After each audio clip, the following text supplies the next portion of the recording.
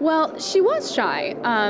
Emma, as you see her evolution. You see her, when she first meets Joe Carroll, she's 15, 16 years old. She's a child, and she's very broken from this abusive family relationship.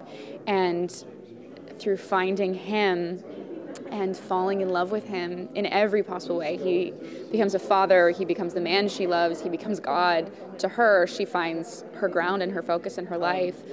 And so, you know, people tell me she's dark, she's a monster, she's scary, and my heart breaks for her. Honestly, I think of her as someone who is just utterly devoted to this man to whom, you know, she's essentially a pawn. But everything she does, every dark act comes from love. She's not bloodthirsty. You know, some of the cult members, some of the killers, I think, would have been serial killers anyway, and he does give them a safe space to do that. She's not that. She wouldn't necessarily be killing people, except that's what he wants her to do, and she's very pragmatic and has no problem doing it. She's callous, but she's not bloodthirsty, if that makes sense. Joey? Yeah, absolutely, she cares about him. She never lies. Everything is true. It's just her truth changes from one moment to the next. She's very adaptable that way. She's whatever she needs to be in any given circumstance. But she loves Joey. She's been Joey's nanny for years, and she's helped raise him. And also, he's so important to her because he's Joe's son.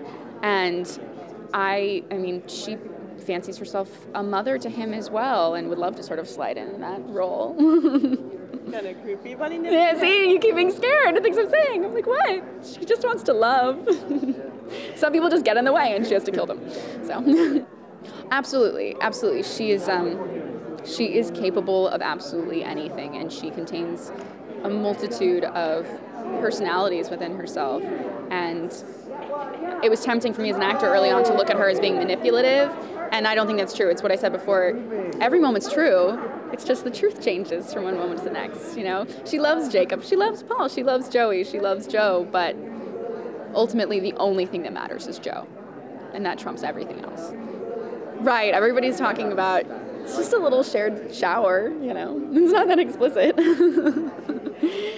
And it's an important moment for those three.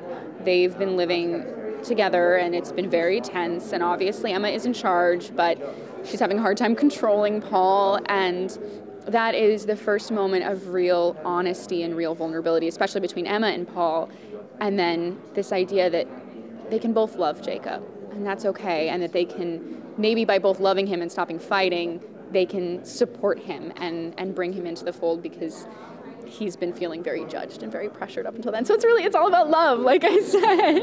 And of course, you know, it helps that there's a lot of sexual chemistry between them. And she uses that. It's an effective way to deal with them. In terms of research and things, you know, the way that I work, it wasn't, my research wasn't so much about looking into, you know, Jonestown. I did focus on Squeaky Fromm, one of the Manson girls. She informed my character a lot. That's really where I struck the center of her in terms of everything being about love. But for me, what I expose myself to are the elements that Emma would expose herself to. So she's this bookworm, and Joe uses Gothic romanticism, so I read a lot of Poe. I grew up with Poe. My dad actually used to read me that as a bedtime story. My mom hated it. I would get nightmares. My favorite was The Black Cat. But rereading Poe, and you know, I used a lot of Shakespeare, Macbeth, Lady Macbeth, having to do things that are gruesome for love, and poetry, Emily Dickinson. So that's what I immerse myself in.